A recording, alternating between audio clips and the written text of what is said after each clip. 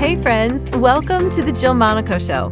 I'm your host, Jill, and I'm so glad you're here. I'm a speaker, author, and life coach.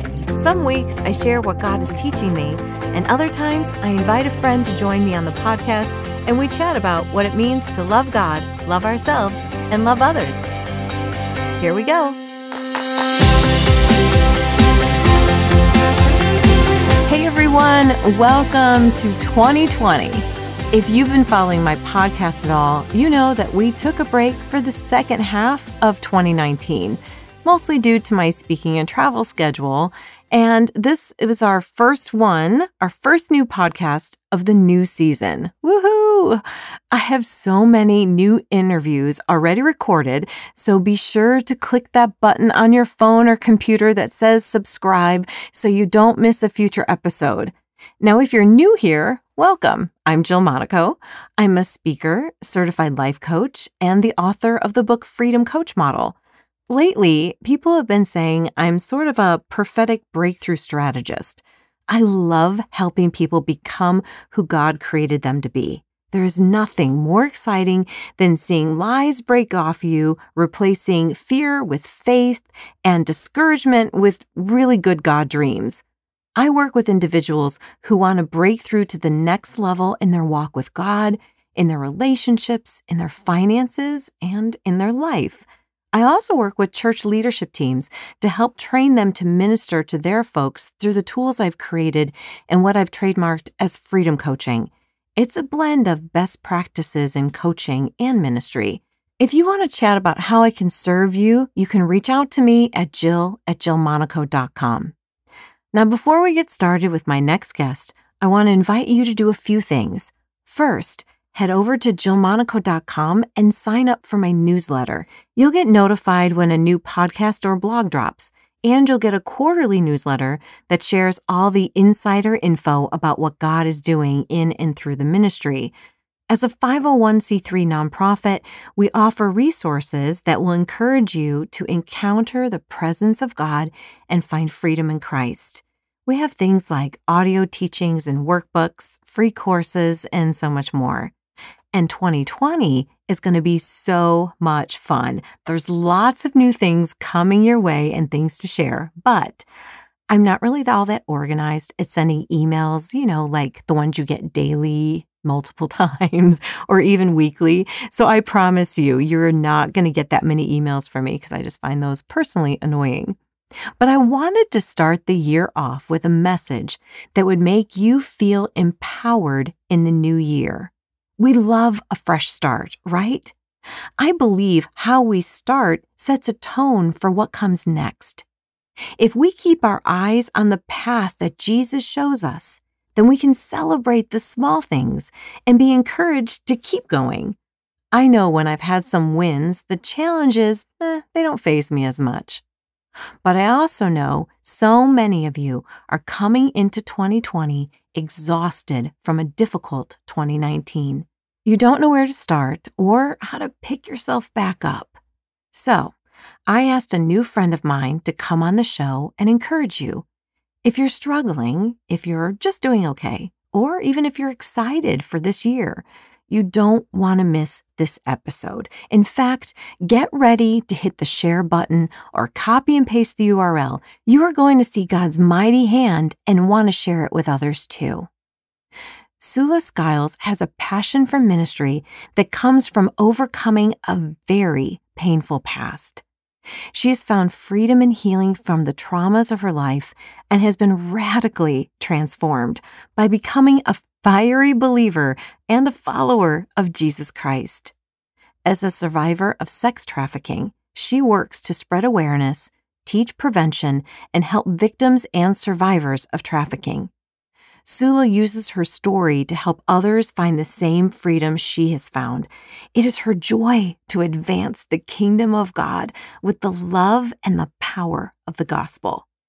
She ministers in faith to see Jesus miraculously heal people. She loves the presence and the glory of the Lord. Sula invites people into deeper intimacy with Jesus as the bridegroom king. Sula is also a pastor and the author of 2 books, Fighting for Your Purpose and His Beloved Bride, a journey into deeper intimacy with Jesus. Sula is happily married to Pastor John Mark Skiles, and together they are church planters that started Impact Life Church in Destin, Florida, and they have 2 beautiful children. On the podcast today, you'll hear Sula's story. My prayer is that you'll be so wrecked with the love of God and leave passionate to sit at the feet of Jesus. Ready? Let's chat with Sula. Sula, welcome to the podcast. I'm so glad you're here. Thank you so much for having me. Oh my gosh, we have common friends and have been meaning to connect. And what the listeners don't know is this is really our first time chatting on an audio form. I know it doesn't feel like it though. It's so fun when you meet people in the body of Christ and you feel like I've known you. I feel like I know you already, and that's just I think the beauty of like the family of God. You don't meet a stranger.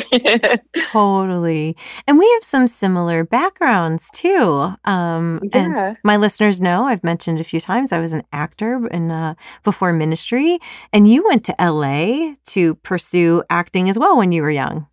Yes, absolutely. I sure did. I didn't have as much experience as you did, but I definitely jumped into the acting and modeling scene. And boy, that's a huge part of my testimony, which I know we'll get into here in a little bit. But I love that we both have some similar things in our background. Yeah. Well, I did mention in the intro that you and your husband and 2 kids live in Florida and you pastor a church. What led you guys to be church planters? That's a really big, it's a big challenge. It sure is. It's very rewarding, but definitely a challenge. Yeah. Actually, my husband had been pastoring at my father-in-law or his parents' church in Missouri for 17 years before we planted a church here. And that was just a really beautiful God story. We were actually on vacation in Destin, and the Lord started stirring his heart. We were not expecting to plant our own church because, mom and dad had always kind of prepped us that we would be the next ones to lead the church where we were faithfully serving and loved, serving it there. And so the Lord threw kind of like a holy curveball. Yeah. And, but we had our pastors and, their parents blessing, and dad already knew that God would be sending us out. So we really just were following the voice of God. And that's really how we live our lives. When God speaks, no matter how he speaks, we want to follow his voice and obey to the best of our abilities. So it really just came from an encounter with the Lord and a calling to come and plant a church here. And it's been really beautiful. We're just over 5 years old and started a church from scratch. Wow. And it's been quite a journey. It's been very humbling. We've learned so much. And the greatest thing is that we get to encounter God, and we see so many come to the Lord and encounter the fullness of his kingdom and healing miracles and freedom. And it's beautiful to see God do what he does best. Oh, man, that's awesome. And you're suffering there on the beach in Destin because it's just such an ugly place to live. It's so funny you say that. People have said that before. They're like, okay, so let me get this straight. You heard God to move to Destin. Yeah, right. Yeah, right. Exactly. As I'm sitting here in Chicagoland, it's 16 degrees outside today, I'm so sorry about that. Yeah. I'm suffering for Jesus here. But, well, there's so much joy and peace just in your voice and from what I've seen online. And if anyone knew what you had gone through, there's no way that you should be the kind of person you are with the life that you have in Christ, if it weren't for him. I mean, and I'm excited for people to hear it because I truly believe, even as we talked briefly before we start recording, there are people out there right now, and I just want to set this up, that you may have come across this podcast because someone recommended it to you, or you might be listening to it for the first time and don't even know how you landed here. But God wants to show you that He is in your story, that He's not forsaken you, He's not abandoned you, and that nobody has done anything too far gone for Jesus to not redeem and restore more than you lost, right? Absolutely. Yeah. Wow. Yes, that's so good. I am definitely one of those people now that, but as you said, you'd never guess what I've been through. And in fact, when I do share my story for the first time with people that have known me for a little while, um, they're just saying, I would have never guessed that. And that's just the Hmm. power of the gospel. It's the power of the love of God and how, Hmm. He truly does make all things new. For me, my story started out, as a baby at 18 months old. Sexual abuse started for me. Mm. And my first memories in life are of sexual abuse and big body parts on my little body parts and being, shoved under blankets and told to sit in closets and so many mattresses on the floor. And I have these glimpses of these moments. And those are my first memories in life. Oh, I have a very powerful, strong mom, and she was a single mom at the time, raising me to the best doing the best that she could, going to school and working so hard, to work and provide for me as a single mom. And so she relied on people that she trusted to also watch me at times, to babysit me. yeah. And so that's where a lot of the abuse would happen. So my childhood was actually, full of a couple of different abusers at different times. And it kind of felt like the cycle of abuse and being victimized it felt like I was being targeted, Yeah. by the enemy. And I had a lot of, just dark moments in my childhood, but growing up, I kind of learned how to, um, cut off and just kind of, I guess really it was suppress all of the hard things that were happening. And I really was like thriving at school. I was always very social, always really loved people. And but just going through cycles of trauma and pain. And by age 12, I had been really searching and wondering, on this really a spiritual journey, because I was aware that the spirit realm was very real, because I had had, Hmm. attacks and stuff by demonic things in my childhood that Yeah. came with the abuse. Me too. And so I was always searching in the spirit realm for something, because my family, they weren't believers. And so by age 12, I actually became a Wiccan, because I knew the spirit realm was real. I got into tarot cards and Wicca and all of this stuff. And anyway, um, that led to, severe depression and being suicidal, because that whole dark demonic world opened up like with the vengeance. Yeah. And I ended up in a mental institution at 12 years old, because I was suicidal, didn't want to live anymore. I'd been through so much sexual abuse and depression by that point that I just didn't want to live anymore. And so, coming out of that, my first boyfriend, was, at 14. And I remember on his birthday, what he wanted for his birthday was my virginity. And I had already been sexually abused so much in my childhood that I was scared to say no. I was scared to, resist, because of the consequences that would happen. And so I ended up pregnant for the first time at 14. Wow. And it was decided by my family that I would get, an abortion. And so, it just seemed like these cycles of just pain and trauma and just difficult things going on. Now at school, that was the one thing I really loved about myself, was that I knew how to do good in school.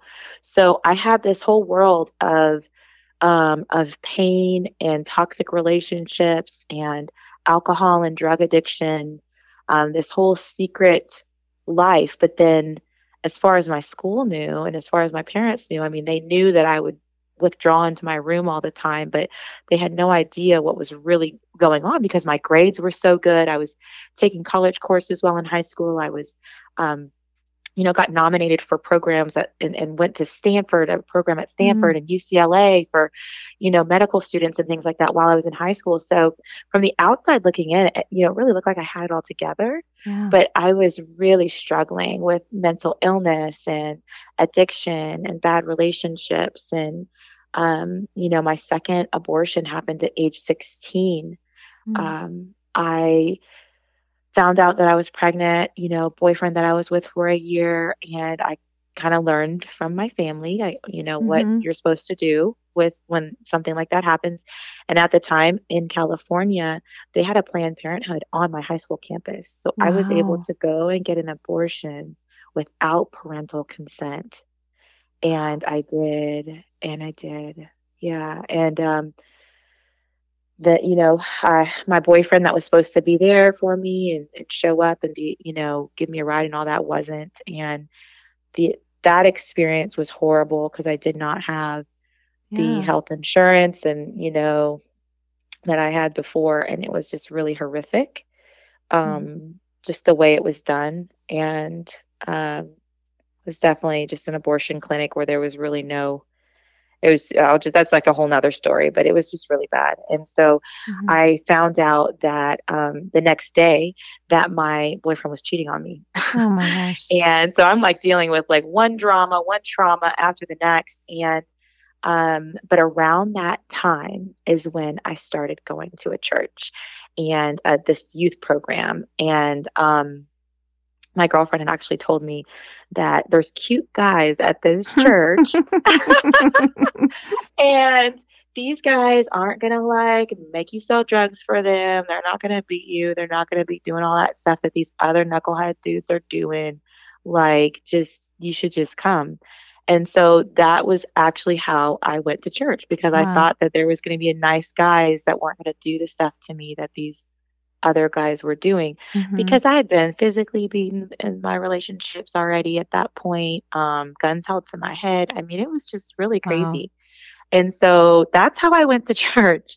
And I, met Jesus and got saved. And this was definitely the love I was looking for. And I found out about the gifts of the spirit and all of the things in the spirit realm that I had Mm-hmm. experienced before made sense to me.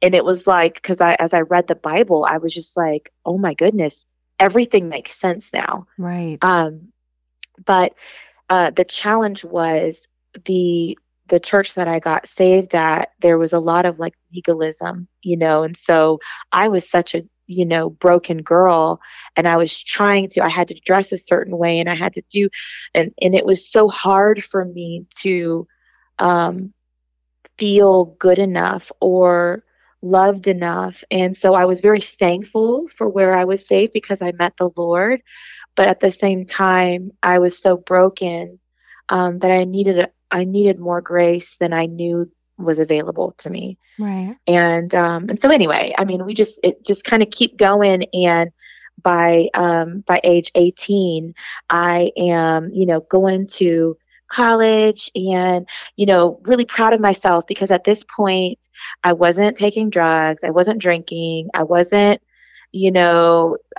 sleeping around. Like I was doing so good.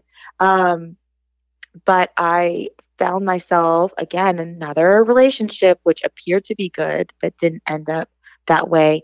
My boyfriend, we went to church together and everything, but he ended up, I didn't know he had a porn addiction. And so this porn addiction was a huge driving force for him, and he ended up raping me. Oh. So this was another trauma where it's like, I'm trying to do as good as I can, but then, here's this, and this was worse than being raped by someone I didn't know, which had happened previously.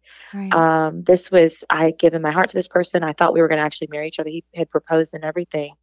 And so shortly after that, I found myself, I was still living at home with family and some stuff was happening with my family. And it was like the perfect storm for Yeah. me to just plummet, down, down, down, down.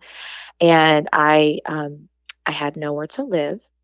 And so I did what a lot of broken girls do when they don't have anywhere to live. And I became a stripper for 6 months. I found a strip club outside of town. And for 6 months, I became a stripper. And that's a whole nother story, all of the crazy that happened in that world. Mm-hmm. Um, I was able to, whenever I was done with dancing, was when I just again found myself in a suicidal place. Yeah. And I had just got a brand new butcher knife set from IKEA, and I attempted to end my life.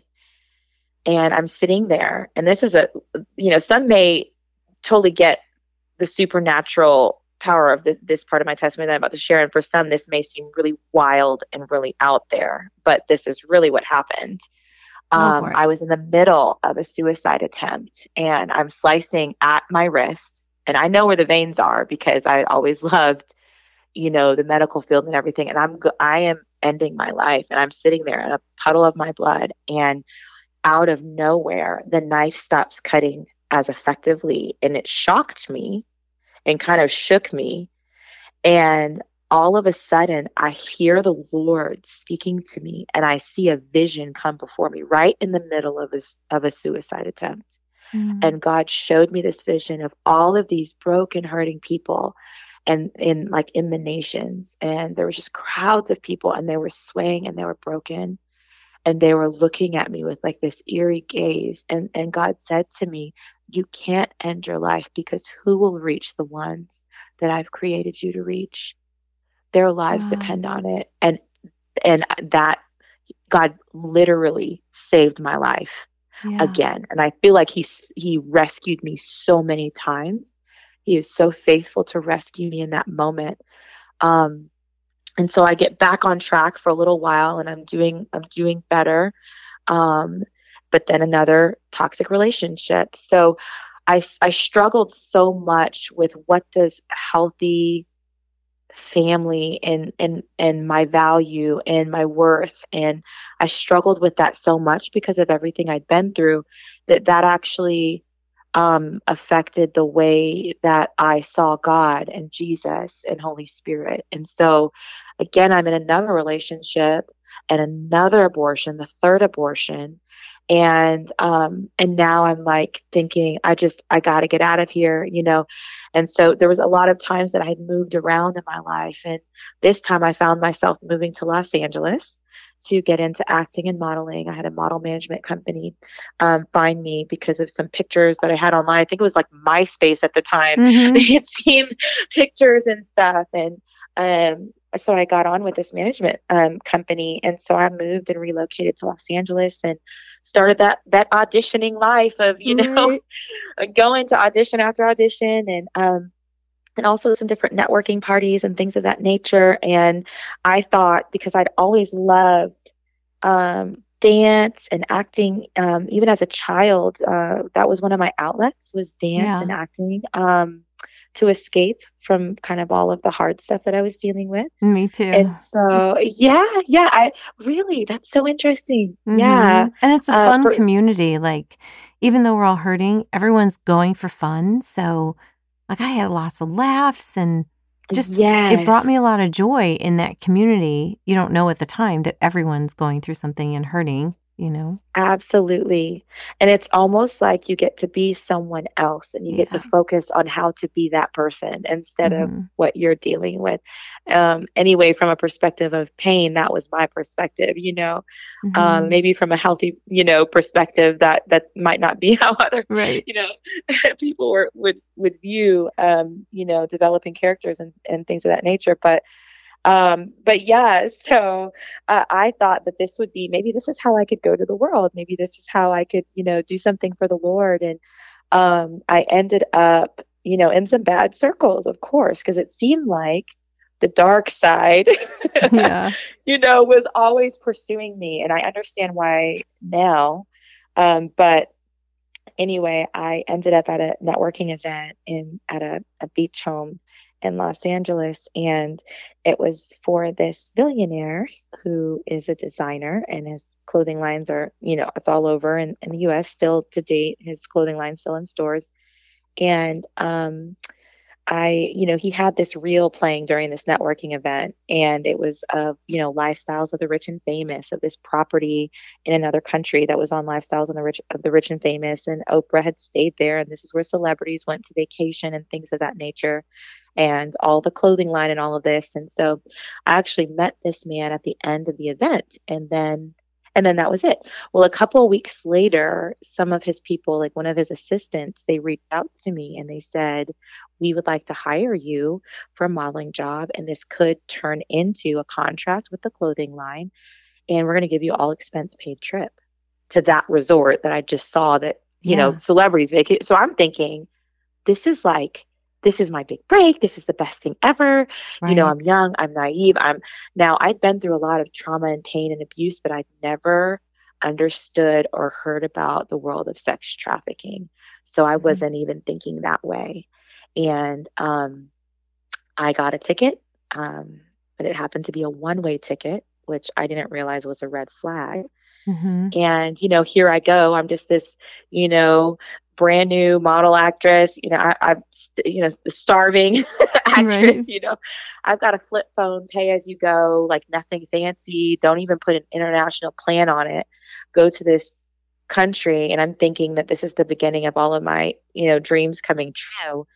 And I didn't realize that he actually purchased me Wow. for him and his girlfriend. And again, that's a whole nother story. But I was delivered to his master bedroom, and there was no event for the clothing line. There were no photo shoots. There was no. It had nothing to do with the clothing line. I was lied to and tricked and coerced into a trafficking situation, and there were girls that disappeared. There was a lot that happened while I was there, and you know, we were taken to a few different places, and at one point there was some girls that actually got tickets to go home, and that's where I found out that when I asked him if I could have a ticket home. And I'll just pause and say this: it took a lot to work up the courage to approach him, because there was all these kind of universal laws that were established, like you don't talk to him unless he talked to you, you don't make eye contact with anybody, you don't, like, there's all these universal laws, like, that, Mhm. and you would be scolded and told how illegal it was if you were out of pocket and not doing exactly what he wanted you to do. So the fact that I even approached him to ask him for a ticket home was a big deal. Yeah. And he told me, "You're not going anywhere because I bought you as a Christmas gift for my girlfriend."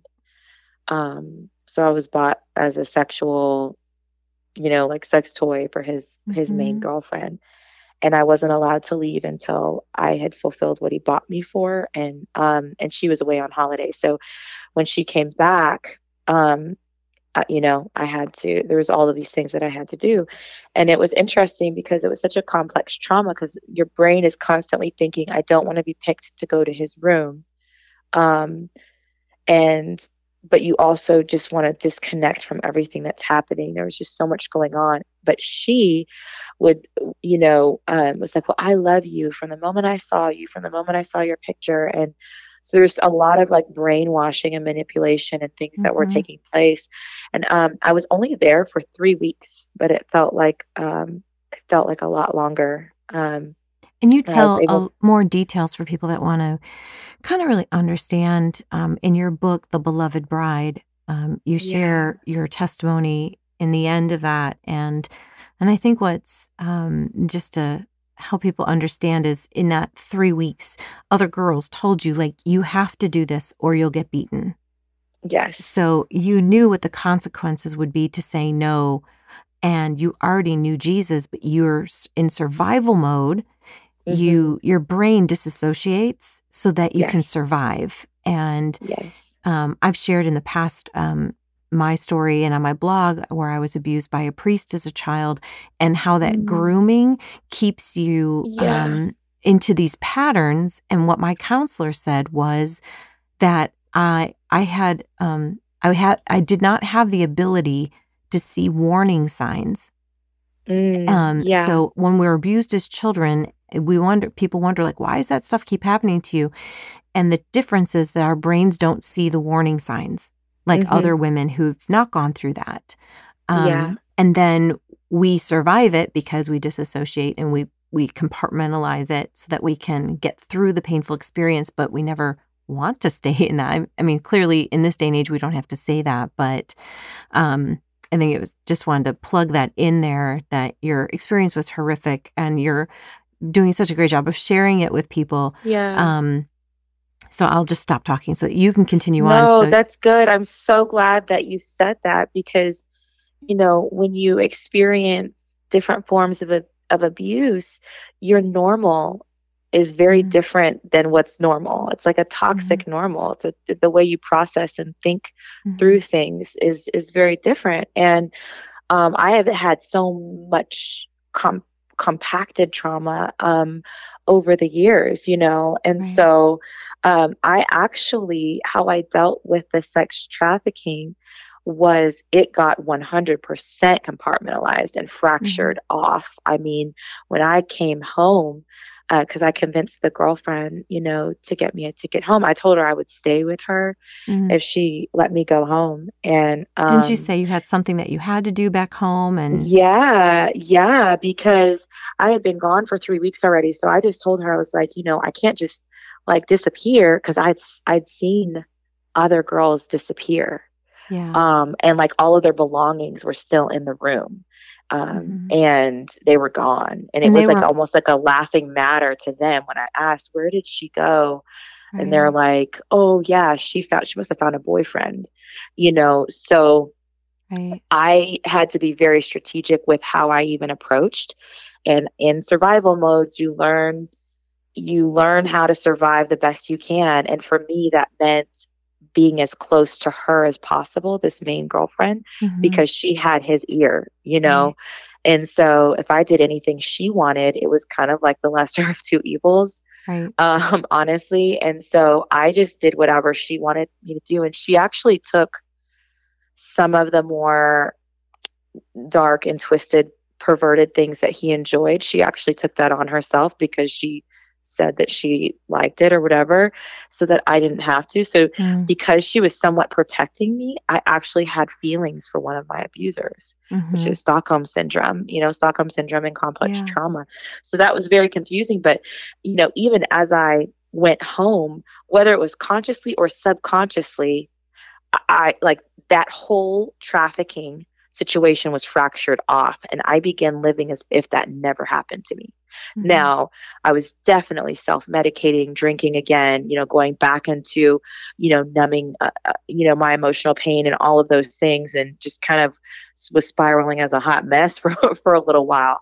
Mhm. But it was as if it never happened to me. So I was living without that part, fully just even aware of what happened. And the next wild and crazy event in my life, I actually met a prince from Africa. I was introduced to him by a magazine that I was in. Somebody was like, "Oh, I happen to know her," and introduced me to this prince.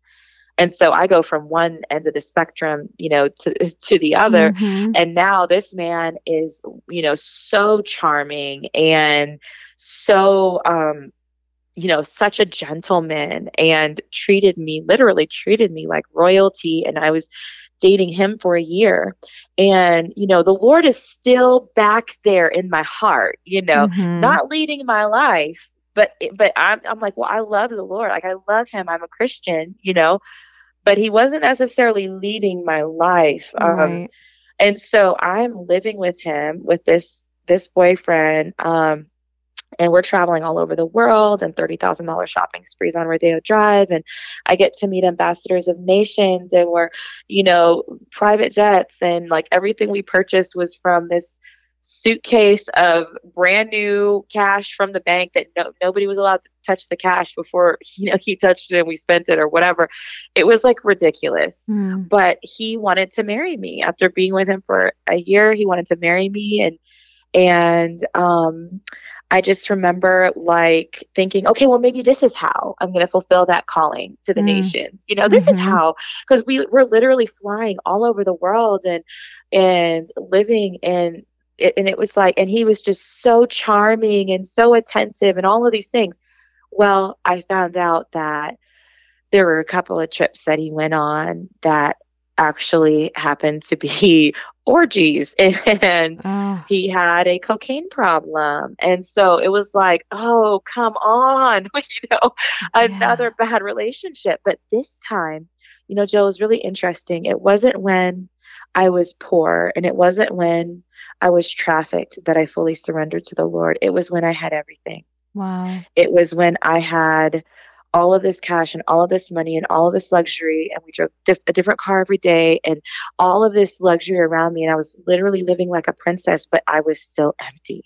Yeah. That was the moment that I fully Mm. surrendered my life to the Lord. It was Wow. having everything and feeling like it was trash if it wasn't for the Lord. I was so unhappy. And that was my moment of total surrender. And I came Mm. to the Lord and I said, Lord, I'm tired of trying to lead my own life and trying to figure out your calling for me in my own way. And I don't care if I have to live in a cardboard box. I don't care where you want to take me, Lord. I just want to be in your perfect will. And I surrender my life completely to you. And that was the beginning of my healing and my freedom journey. And the Lord is so gracious and so gentle and so loving. And he literally, just as 2 Corinthians 5:17 says, that if anyone's in Christ, they're a new person. Yeah. The old has passed away and all things become new. That scripture became my reality. I've lived that out. Everything old, he began to break off and like die off of my life. And he's made everything new. And, I shouldn't even be alive today, but God is Hmm. such a miracle worker, and it was short after, because I kind of went into what I call a God cave, where Hmm. I just consumed the Bible day and night and in prayer, and all I wanted to do was to be with the Lord. And he had to undo some of the legalistic stuff that I was taught early on in my faith, Hmm. to help me really understand who he really is. And I just got so much freedom in that moment. I just even want to pause and say, just to those that are listening, um, there's nothing that's impossible for you when you believe. There's nothing that's impossible for Yeah. you when you believe in God. And um, if there's any hopelessness, if there's any situation that feels like it's a long term hopeless situation that you haven't, received breakthrough or grace or joy or freedom on yet, I just want you to know that I'm a living example that God will come through for you. And whatever miracle you need in your life, it is 100% possible through God. Yeah. So I just wanted to give hope there just for those that are listening, because Hmm. God transformed my life, and I shortly after that was connected with my husband and married into full time ministry, and God blessed me to be able to give birth to two incredible children. I never thought I'd be able to have babies after the trauma I endured, after the Hmm. abortions. But God literally healed my body and my soul and my Mm. mind and made me brand new. And it's remarkable because I don't have all of the nightmares and all of the trauma that I used to live with. He's made me brand new. It's so beautiful. Oh, God, you're so good. Like, it's Yeah, almost like a thank you, holy moment. Lord. Like, what do we say after that? Like, Yeah, just to praise him. yeah. Um, Thank you, Lord. I love that moment that you surrendered Mm, everything. And it reminded me of the time that I was driving down a road and saying, God, I'm really tired of mhm, the acting business being all about me. How mhm, skinny am I? Do I have the right song? Do I have the right connections? And, I didn't play the game exactly right. And yet I was getting callbacks for Broadway shows and, doing really, really well commercially on camera. And that was the moment, like you, like, I was like, I don't want any of this. I finally mhm, got to, you work so hard and you're like, I finally got the things I wanted. And I still mhm, had lots to grow. I wasn't, on Broadway yet. But I was at that mhm, point and I just said, and I had so much trauma leading up to that as well. And I just said, God, I want to work for you. Like, could you do it 5 minutes from my home? Because I was tired of driving to the city for auditions. Yeah. And within a few months, I was on staff at a church.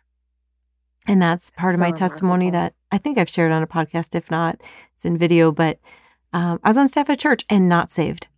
So I'll have to tell Wow. that story another time. But I end up getting saved. And that's, I've been in ministry ever since. But there does come a point where you walk into all the things you thought you wanted and you still feel empty. And yet you meet God and he fulfills all those inner heart desires and your soul desires that you have. And he does take away, like I asked him, will you help me forget all the times that, I did things that wouldn't please you? Like, I don't want to remember them or have them in my memory or be able to see those things. I wanted to be made new. And I believe he Yeah. did that. He can do those miracles in our lives. And even when I would talk about my abuse of my past, it's like I'm telling a story of someone else. Yes, exactly. Yeah. Yeah, it's like, yeah, that I guess that happened to me. But then my Yeah. counselors helped me see some of the impact in the way I think, and we're still, unpacking some of Yeah. that. But it's through, So powerful. Jesus. Yeah. How does someone, we're talking about how Jesus heals. But for people that are listening that maybe are not there yet, and maybe they love God and they're like, he hasn't healed me. I want to address those Yeah. people because we don't want to just say you accept Jesus and everything is okay. There's still a journey. So what would you say to someone that was, that's going in that kind of season, or what contributed to your healing journey? Yeah, I would say, and this is going to sound really simple, but it is 100% the for me my path for healing. It has been in that intimacy of the secret place of prayer and talking to the Lord and Yeah. being with him and encountering him. Mm-hmm. So even when I read like the scriptures and I'm reading the Bible, I want to lean in and I want to actually experience what it's saying. And I ask questions. I talk to the Yeah. Lord. I ask questions and I listen. I wait on him. There's something that the Bible talks about waiting on the Lord, and he renews our strength and we mount up and we soar like eagles. And so in those private times of prayer, the Lord is so faithful and he says that his sheep can hear his voice. So we can Right. actually hear the voice of the Lord. We can see all throughout the Bible, Old Testament and New, there's so many accounts of visions and dreams. And there's so many ways that God speaks. And that's what I love so much about God, about just how Mm-hmm. multifaceted he communicates to his people. And we're all different. So he speaks to us in different ways. But it's been those moments of just really being with him. Psalm 25:14 says that there's a private place reserved for the lovers of God where they sit near him and receive the revelation secrets of his promises. And that has been key to my healing process. It has been intentionally being with the Lord, and he would reveal secrets, he would reveal things to me. And a lot of it had to do with forgiving and releasing people, Yeah. forgiving and releasing myself. Um, actually, and I'll just give this as a something that I found to be really powerful, and I think it's kind of overlooked. But the Lord's Prayer, I feel like has become a little too common. Sometimes, we kind of think, oh yeah, yeah, we know the Lord's Prayer. It's posted places, but like we know the Lord's Prayer. But I feel like in the Lord's Prayer, when Jesus taught the disciples how to pray, it's actually like a path to inner healing and freedom because it Mm-hmm. talks about the reality of heaven coming to earth. It talks Mm-hmm. about us forgiving and releasing people that have sinned against us. There's repentance in it. There's seeking the Lord for our daily bread and everything that we need. And so I just really spent a lot of time in the word and just in that private place of prayer and encountering him. And sometimes when you're just with Jesus and you just at moments of sensing his presence, talking to the Lord, waiting and listening. Because if you ask him a question and you wait, Mm-hmm. you will sense or feel or know an answer. He'll give you an answer. Jeremiah 33:3. When you seek Mm-hmm. him, when you call out to him, and when you ask, he'll respond. And so in those Mm-hmm. moments, the Lord often would give me answers that I wasn't expecting, but I would just sit and talk to him and listen and dig deep into the word and really want to glean from every angle of the word that I could. And just like with the Lord's Prayer, I had a season of going through sitting and meditating on the word of God and meditating on the Lord's Prayer and applying that to my life. So Yeah. I know I just said a whole lot, but it really came back to like prayer and being with the Lord and encountering him. Yeah. And that opened up a whole realm of what I call intimacy with Jesus, or knowing Jesus in such a way that um, he became like what the Bible talks about, like a husband to me, like a bridegroom to me. Right. And now it's just to be with him. Sometimes I don't even go through all of my petitions and my declarations and there's different Mm-hmm. seasons, there's different strategies in every season. Yeah. Sometimes we do need to declare, sometimes we do just need to soak and rest, and sometimes we need to worship sometimes. But what I've found is just you get to a place in getting to know the Lord where just being with him Yeah. is such a delight. It's such a joy that whatever had me anxious or worried before, I'm not even thinking about anymore because I've been with him, Yeah. Well, and you that's know? the funny enough, we have so many similarities in our stories that we don't even have time to dig in all those areas of the podcast. But the really my mission statement for my ministry is encouraging people to encounter the presence of God Yes. and find Yes. freedom in Christ. And Yeah. That's it. it's really, I'm like, so simple. And I remember when I started my ministry, I was praying and I was spending time with him. And I'm like, I feel like you've called me to start my own nonprofit. What is it about? Like, will you talk to me? And that was the phrase I got back then. And now that I do freedom coaching, a big piece of that is, yes, I use coaching tools, set goals and all that. But in the midst of it, I help people be quiet and still and hear Mm-hmm. from God. So we Mm-hmm. can come up with our own plans and we can come up with strategies. But Mm-hmm. often if we're feeling anxious or insecure, it comes down to, God, what do you have to say? And it starts Mm-hmm. sometimes with identity. Like, what do you love about me? Like, Mm-hmm. what do you see in my life? What do you think would be the best thing to do? Do you have a preference, God? Sometimes he says no. Like, what do you like? What do you Mm-hmm. want? He asks me that question all the time. Yeah. Um, I love that. and he helps you discover how he made you to be in that beautiful relationship of encounter. Looks so different. Sometimes it's, practically for the listeners, it's taking a walk and enjoying nature. God Mm-hmm. often talks to me about what's going on in the sound of the trees or the beauty of the ocean or, all those things. And Mm-hmm. so he speaks in so many different ways. And you've Mm-hmm. actually had some experiences with visions that maybe some people Mm-hmm. haven't had that you explain in the book. And Mm-hmm. in Beloved Bride, I've had like inner visions where I just get a picture of something and, or dreams. You might have a dream and God might want to talk to you about that in the morning. Mm-hmm. And so there's so many things. We could do a different podcast just on all the ways that Mm-hmm. God speaks. Mm-hmm. But I'm glad that you said that because truly, I think the way that by the time I got to counseling, she couldn't believe I was already doing so well. And it really was all of my encounters with God and Mm-hmm. him saying that was a lie. And even in Mm-hmm. my sin, I think this is important and this is for someone.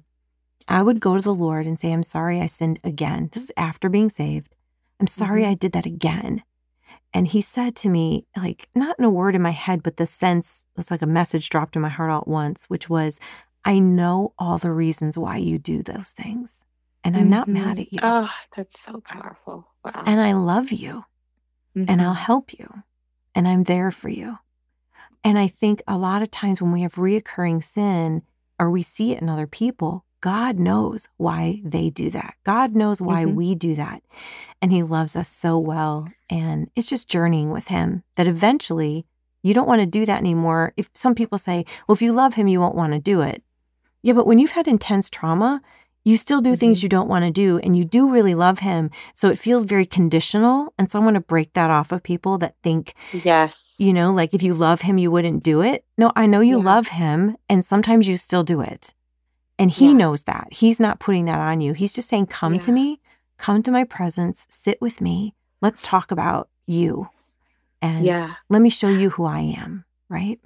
Yeah, I love how the Passion Translation says that scripture, because it says it like this. It says, loving me empowers you to obey what I say.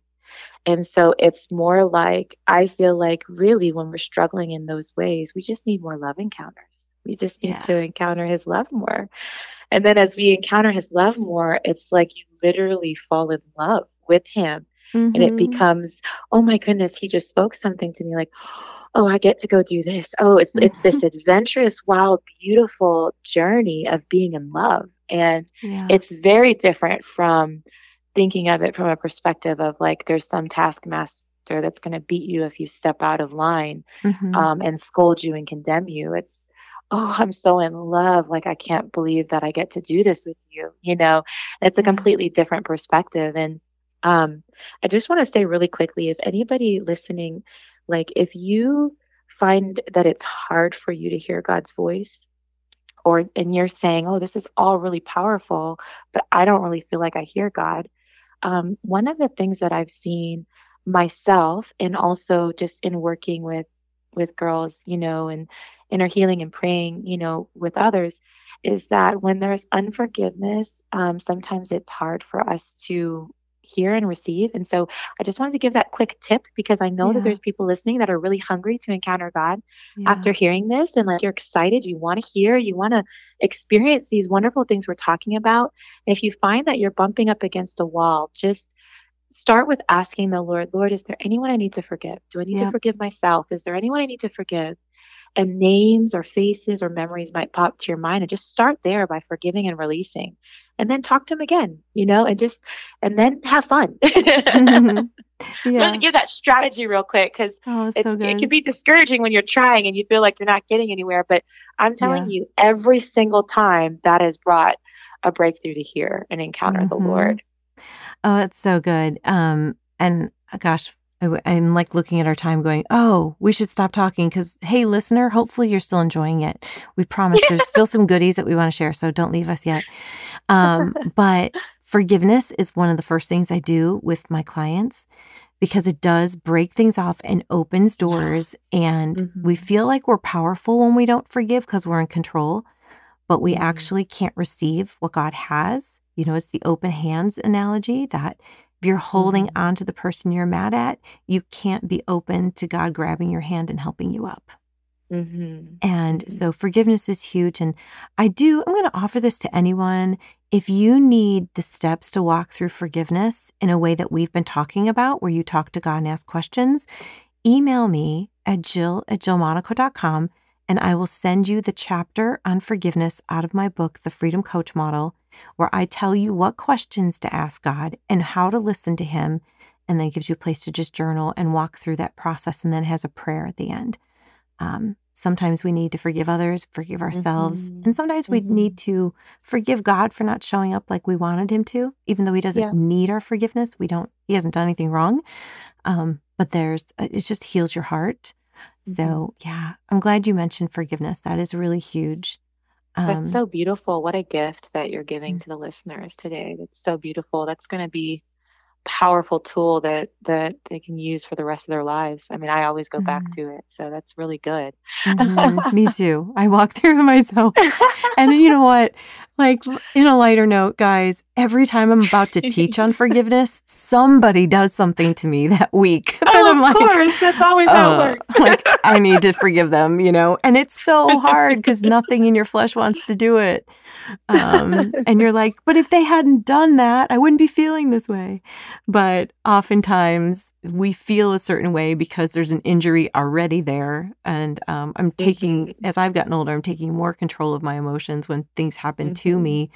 They don't happen in me. So I do want to mention something about your book and The Beloved Bride. I encourage you all to go get it. It's a journey into deeper intimacy with Jesus. And she shares tons of scripture and then stories and testimonies of what God has done, and then gives you a challenge for you to talk to God and hear him. So it's a beautiful book. Can you tell people where they can find it? Sure, you can look up His Beloved Bride on Amazon, or you can also get it on through my website at sulaskiles.com. Good. And where can people connect with you on social media? Yeah, actually, if you just go to my website, all my social links are right at the top, and Okay. so you can connect with me and on whatever way you connect to the world, whatever. I know some people are like, I'm not on that anymore, but I'm only on this. Yeah, yeah, So yeah. all the links are up there at sulascouts.com to connect, and Okay. love to hear from you. It's so good. Well, there's one other thing I want to address before we wrap this up. And it was something you said earlier, like you've discovered why these things kept happening to you. And I had mentioned we didn't have that early warning sign. Mhm. But I want to tell you and the people listening that I asked God one time, I said, you know what? Mhm. I'm so tired of all the warfare. Like, this is me in Mhm. ministry. I'm not being abused anymore, but I had tons of warfare, like from Christians, Yeah. like Yep. from the body of Christ in the church. And I'm like, God, and I actually asked this question. I said, God, why am I so important to the enemy that he finds me worthy of attacking? Like, I Mhm. am a small ministry. I don't feel like I have a big reach, all those things where you don't, even if we affect one, it's important, but I didn't feel important enough. And God Mhm. said to me, I have a better question I want you to ask me. Why are you so important to me? Ooh, wow, that's so good. Right? Yes.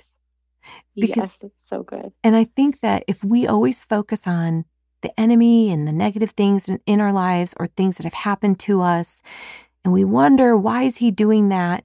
We give more attention to the enemy than he deserves. Absolutely. Absolutely.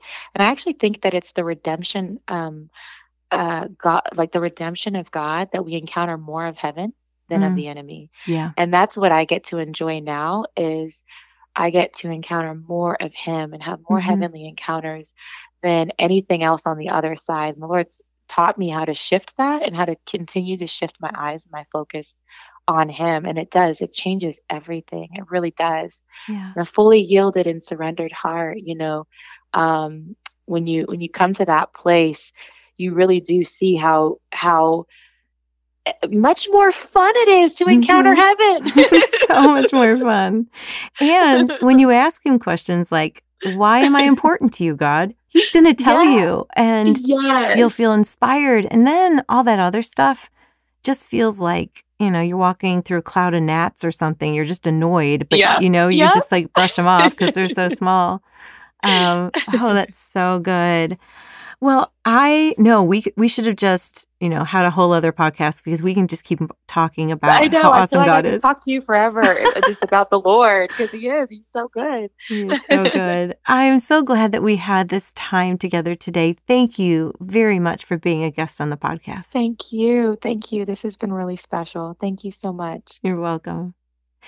Well, everyone, I hope you enjoyed this episode of the Jill Monaco Show. And if you did, there's a few things that I want you to do, and there's a few things I want to mention that I want to give you. So first, if you enjoyed it, I would love for you to rate it and review it. It helps this podcast be organically found by other people that might be looking for this content. But you can really help by sharing it. Share it with a friend. Share it with someone who needs to be encouraged to hear God's voice or to overcome trauma, and they need to hear that someone else has already gone through it, like Sula. And one of the things I want to offer you as well is there are tons of free resources on my website at jillmonaco.com. Like I said, if you want that chapter on how to forgive, email me at jill@jillmonaco.com. I also have a free audio download and workbook that's called Living Free. And I talk about the pattern of how you think and feel and your beliefs and how to untangle lies and find God's truth and hear God's voice. It's totally free on my website, jillmonaco.com/living-free. Like I said, it's audio and a workbook. There's free courses on there, but you can also get some audio courses on overcoming. I talk about overcoming fear, jealousy, self-doubt, and one other one that I can't remember. I always do that when I mention it. There's 4 really good ones. And so there's other things you can purchase on there. And if you've been blessed at all by this ministry, I would like to humbly ask you if you would support it financially. In 2020, we have really big ideas and dreams of things that we want to do for the kingdom to help people encounter God's presence and find freedom in Christ.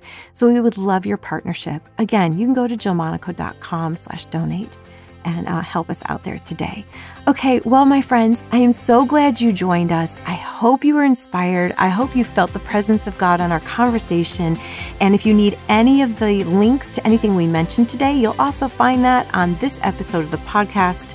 So find that at jillmonaco.com/podcast. Okay, I love you so much, my friends. And remember, love well. You were made for it.